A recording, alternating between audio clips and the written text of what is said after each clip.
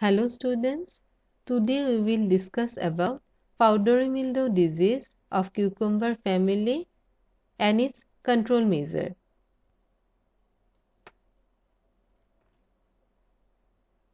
The main causal organism of powdery mildew disease is Podosphaera janthi. Podosphaera janthi is an obligate parasite and cannot survive in the absence of living host. And the powdery mildew develops based on the lower surfaces. Thus, a successful fungicide program requires controlling the pathogen on both leaf surfaces. Systematic fungicides, due to their single-site mode of action, are proof to resistance development, and the powdery mildew fungi have demonstrated the ability to develop resistance to these fungicides. The severe infection in leaves and stem. Control measure of powdery mildew disease. Plant resistant cultivars in sunny locations whenever possible. Prune or stake plants to improve air circulation. Make sure to disinfect your pruning tools after each cut.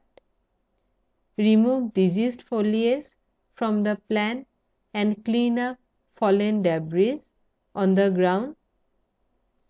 Milk sprays made with 40% milk and 60% water are an effective home remedy for use on a wide range of plants.